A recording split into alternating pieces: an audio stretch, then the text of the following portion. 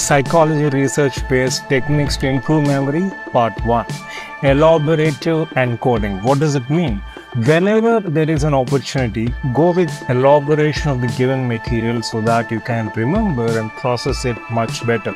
Consider the following materials. Naveen loves melody, right? Now consider the following. Naveen loves melody because melody is beautiful in and out.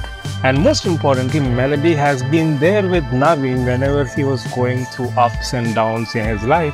And as a consequence, Naveen loves melody. Once we go with elaboration, detailed processing, it will be easy for us to remember that given material. So here, I would like to highlight the importance of going through standard references such as text, because they enable you to elaborate on given data or facts, which will in turn improve your memory of that particular material.